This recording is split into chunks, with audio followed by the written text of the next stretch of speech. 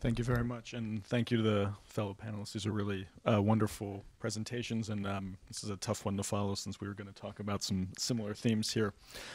In the interest of time, I'm going to jump around a bit in the presentation, and I'm going to start by just giving a brief sort of overview of where Slovakia falls, both overall against OECD countries, but also specifically training, but then kind of back out again and say, what trends do we see across OECD countries when it comes to on-the-job training and digital skills? So first, Slovakia does pretty well compared to other OECD countries when you talk about the labor market specifically. Unemployment rate is a little bit higher than, is actually lower than the OECD average, but it's a bit higher than maybe some of the peer countries in the neighborhood. Productivity growth is also above OECD average right now, but earnings are a little low, could be a little bit higher, but Slovakia does pretty well on inequality. One area, and this is all the panelists have touched on this, or most, where Slovakia actually does quite poorly compared to OECD countries is in education at the elementary level, but up through upper secondary and the university level, and specifically with ICT training.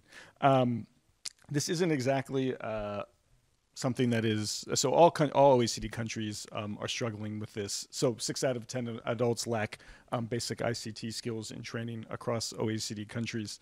And the skills of the future that we really need are skills that are the type that really feed into ICT work. So cognitive skills, human skills, but also advanced reasoning skills. And so what you see here on the left are these skills, and sorry, it's hard for me to read these, all of them.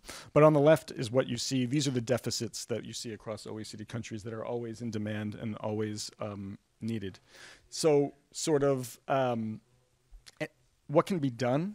There's a few approaches. Obviously, we're going to talk a lot about the education system, and that's very important. But also, a lot of people across OECD countries, Slovakia is no exception to this, and actually rates quite poorly. There should be lifelong learning and people training all throughout life. I think it starts really with firms, but it's specifically the people that we see being left behind as the economies change, as digitalization moves to the forefront. They're the ones that are least likely to train. So people who are low skilled, who ideally need more training, are ironically less likely to train later in life with firms. People that are on temporary contracts rather than permanent ones. Basically, the people in the labor market that you really want to deliver more training to are actually the ones that unfortunately train less. And one of the big reasons of why people don't train is there's a couple of main reasons that you see here. A lot of it is time and money. People they need to work and they don't have time. And also there's just a lack of employer support as well. So I'm going to leave it there so we have plenty of time for discussion. There's many policy directions that can, both in the long term, but also in the short term, and I think we'll talk about that during the discussion that follows. Thank you. Thank you. Ďakujem veľmi pekne. Ja by som možno rovno ostal pri Andrewovi a možno sa ho opýtal teda na tie opatrenia, ktoré sa dajú robiť vlastne v čo najkratšom čase. What can be done now, to get the results as soon as possible?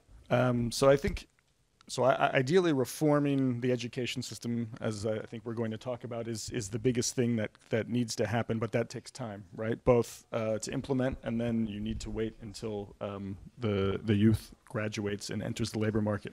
In the short term, there's really two things that can be done. One is, well, I don't know how politically controversial this is going to be here, but immigration. If there are countries where there are highly trained graduates and they are willing to come to Slovakia, if there are policies to accelerate that in the short term, that's one thing.